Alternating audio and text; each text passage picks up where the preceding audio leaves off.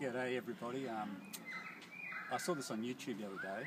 This is turning gas into, rather gasoline or petrol, as we call it in Australia, into fumes to be used in your engine.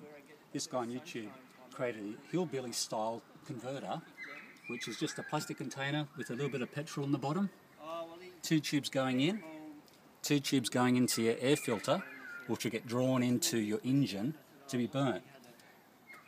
The air gets drawn in here once you create a vacuum through your carburetor, through your air filter.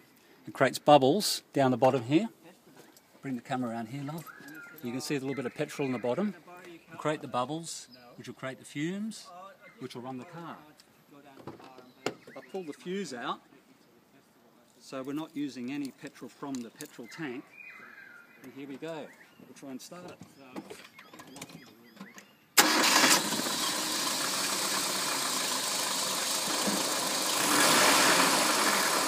Too easy. Just to prove that it's running purely off the fumes, I'll block the two inlets here and the car should stall. So that's purely running off the fumes because I've taken the fuse out, which goes in here. So it goes in there, I've taken the fuse out.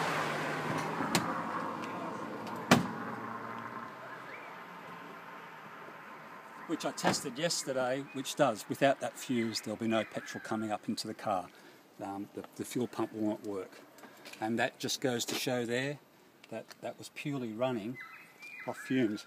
It'll take a little bit to start now because it has to get the fumes back up.